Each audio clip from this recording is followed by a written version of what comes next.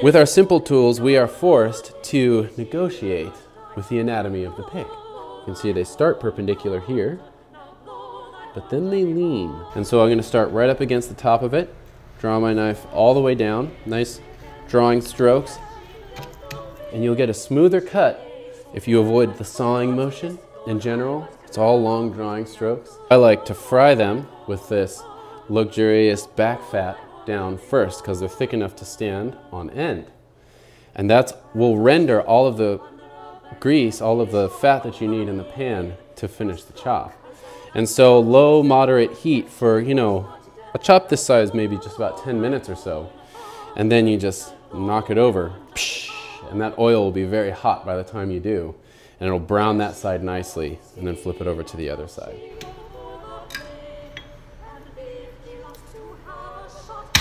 Because, you know, if there's one thing in this line of work, harvesting animals, raising animals, that I have learned in the years, it's that you don't know something until you do it.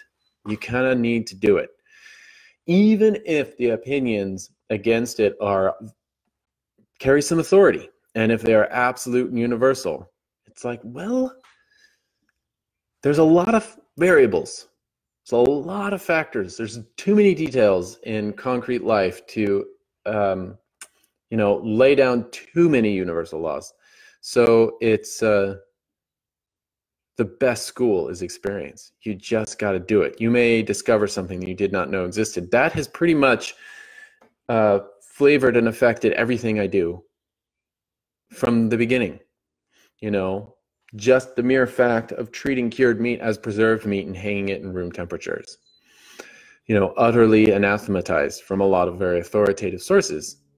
But they're also, had I listened to them, I would not cure bacon the way that I do and hang prosciutto for 3 years. Where is it? There it is. Or hang bacon for several months in June, right? And then eat it raw, no problem.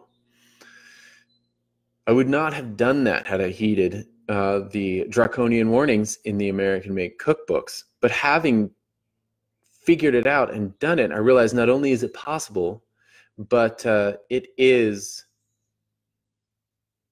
ridiculously more delicious than it ought to be. It delivers way more than it promises.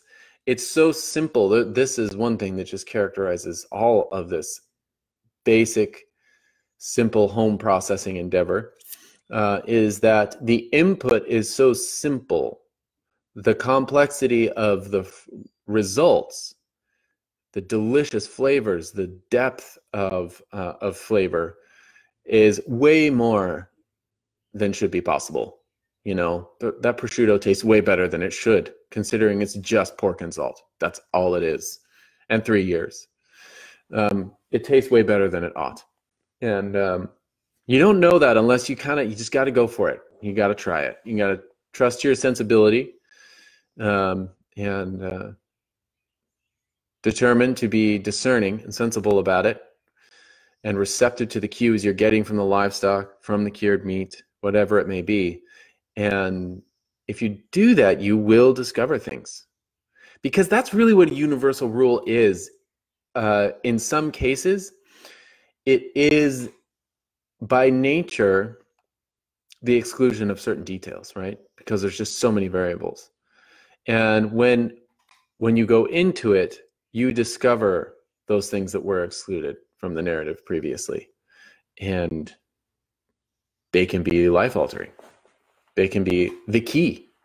Because your context and your scale is totally different than that in which the rules were made. Do it to understand it. Man, that is one of the rules of life.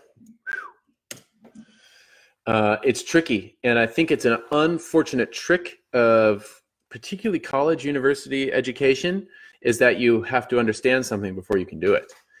That doesn't work. You don't understand something until you do it at all. So, yeah, don't do that. That's a tricky thing. And I think I got to work for my parents, who were both entrepreneurial, all growing up. And so I got to learn pretty easy, pretty quickly, pretty early, that in the world of a small business, a family business, you got to do stuff before you know how to do stuff. And you got to make it work regardless of knowing how to do it. And you suddenly discover that, oh, this is actually a pattern in life, that if I go for it, I can figure it out as I go. Therefore, I will go for it with greater frequency. And you will discover what you can do before you know you can do it.